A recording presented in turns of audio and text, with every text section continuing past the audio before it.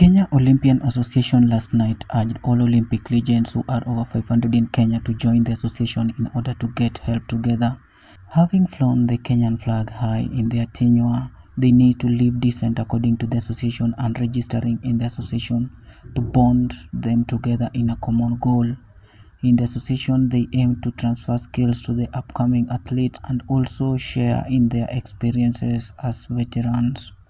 They said forming the association might reduce doping issues that have become rampant in the world.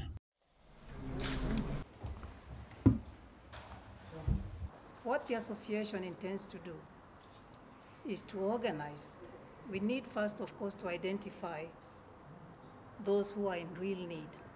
That is after all the we've registered the Olympians. And help them. We'll organize things like seminars, workshops, trainings. We see where one needs what. Yeah? Put them into training so that they can actually now depend on themselves. Learn a skill, for example, so that they can use that skill to have an income. If they already have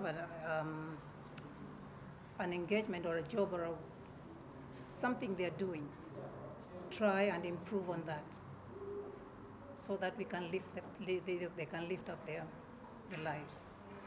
We are representing all the Olympians in this country. It is them who have brought Kenya on the world map. It's them, because of them, the World Olympian Association has been formed to connect with other national Olympian associations throughout the world. And we were actually advised about it some years ago. Unfortunately, maybe with the leadership or with the priorities of the Olympians, we did not really achieve anything. But since we have our president, Moses Tanui, who decided to say, you know, we are representing Olympians. It's been 2 decades. We have really not done anything about it. So we started with contacting the World Olympian Association, whose representative is here, as you can see. It's taken us a long journey, but we have achieved it. We were having challenge in getting our registration because we had no records, we had no issue. Even right now, we do not have the records of all our Olympians. We've got 586 Olympians in this country.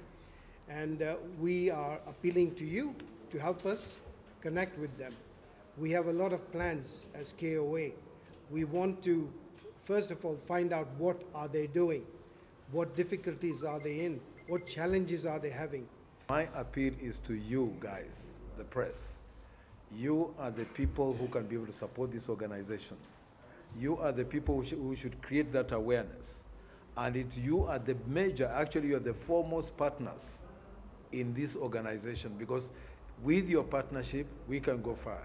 And without your support, as members of the media, as members of the fourth estate, is very little that any organization can do in this country. So it is up to you. We respect you. That's why we have invited you here. And we hope that, with your support and with your partnership, this organization can grow so that we can be able to support all those great heroes that have put Kenya on the map. I mean, go anywhere in the world. They do not ask you who is your minister for finance. No. They ask you, oh, you are Kenyan. Ah, so you can run. Everybody, we have a lot of respect when we go out there because of our athletes. Really, we are open and we want everyone to walk on this line. And that is why we have those professional volunteers that really they have done a wonderful job.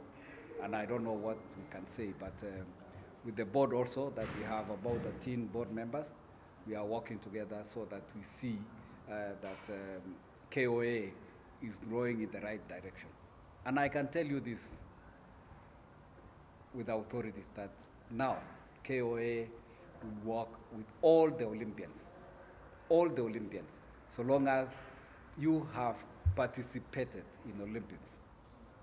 We want the government, we want the people to recognize that they have the world's best among themselves. These Olympians that we are representing here, They need to be acknowledged. The World Olympians Association is here to serve you. It's you are the fuel. We can have a good engine, but you are the fuel, you are the sparks. Without you, there's nothing to do. To be a bit more precise on the project that's going to happen, they are the experts of their own society, and they know, like Lydia said, there are certain problems, and in the philosophy of the World Olympians Association, we work on things that we can do to help Olympians and service that we can provide to communities. It's for the whole team here to decide which topics are priority.